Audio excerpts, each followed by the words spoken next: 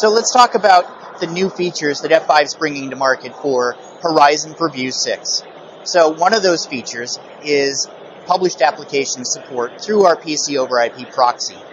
So our PC over IP proxy, we work with Teradici, we understand the PC over IP protocol, and we can be a man in the middle or a proxy for that. So clients that are on the external network, we proxy their connections through into the secure space of the data center.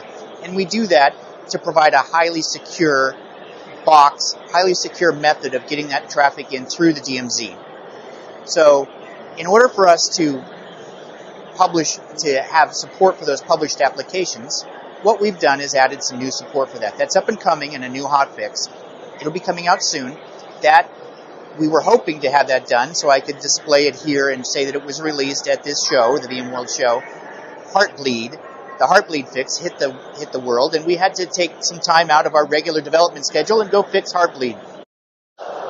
Once we've been able to do that, now we'll be releasing this View 6 published application support hotfix quite soon. So what does that mean? That means that F5 can now, within our web tops and within those, within the View client itself, when clients are coming in through our PC over IP proxy, we can display both the user's Horizon desktops and the user's Horizon published applications. So this is very important because there are several programs that are out there right now. So VMware has a program they're calling Safe Passage.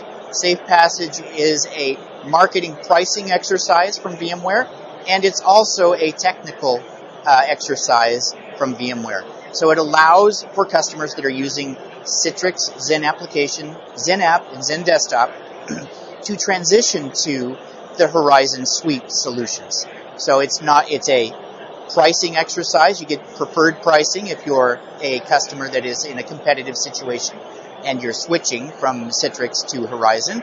And VMware is developing technical measures, so config migration and a migration story. So those applications and desktops that you were providing in a Citrix environment can now be provided in a Horizon environment. What does this mean for F5 and how we support that? F5, because of our published application support that's up and coming, what we're able to do is using our APM product and our visual policy editor, we're able to provide a seamless transition for the end user. We can make it very easy for the end user to be transitioned from using Zen desktops and Zen apps and transition them to Horizon provided desktops and applications. We do this with our visual policy editor. By creating branches within the visual policy editor, we can, if a user belongs to the Citrix group, we can provide them on a web top, an APM web top, we can provide them their Zen app and Zen desktops.